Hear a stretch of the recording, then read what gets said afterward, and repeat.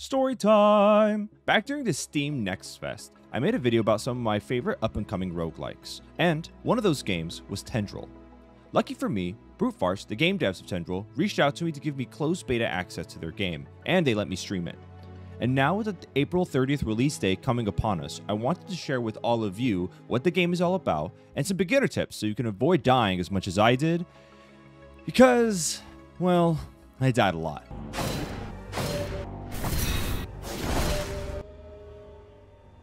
So let's get started!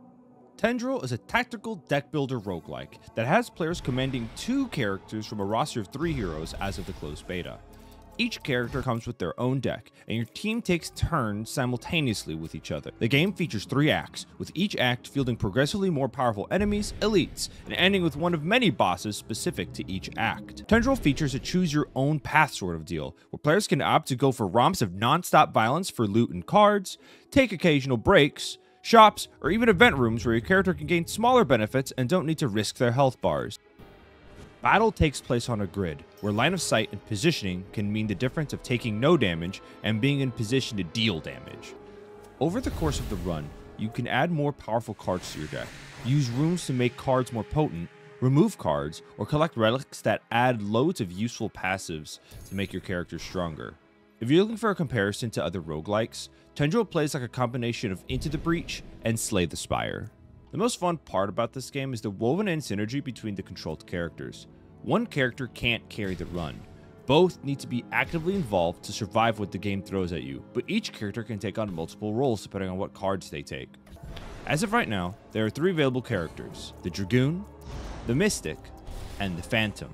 The Dragoon is your frontliner, able to generate a lot of block and is chunkier than his compatriots. His main themes are defensive, being able to provide block, taunt, and even benefit from debuffs from enemy attacks. But that doesn't mean he slacks when it comes to dealing damage. When push comes to literal shove, he can bash enemies against terrain and move foes out of position.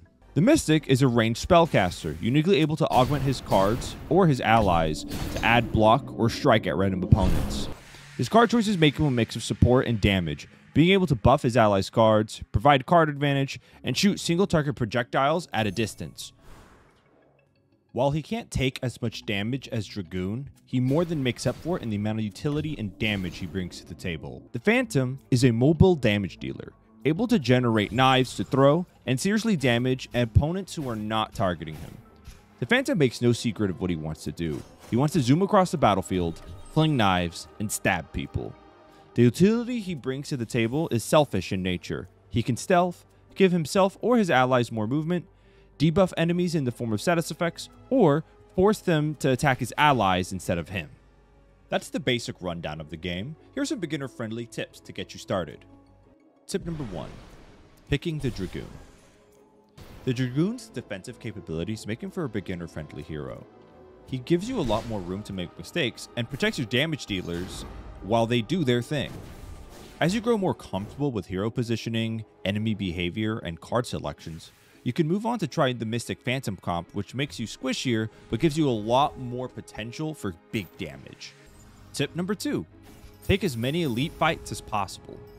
Elites give you higher rarity cards and relics if you beat them. If you are happy and healthy, you should actively take paths that let you take on these elites so you can escalate your power faster. Tip number 3. Use cover. Health is hard to come by in this game, and while there are rooms that can heal you, you can lose out on more upgrades if you take those rooms. Using cover to block line of sight and absorb projectiles is the most consistent way to avoid taking damage.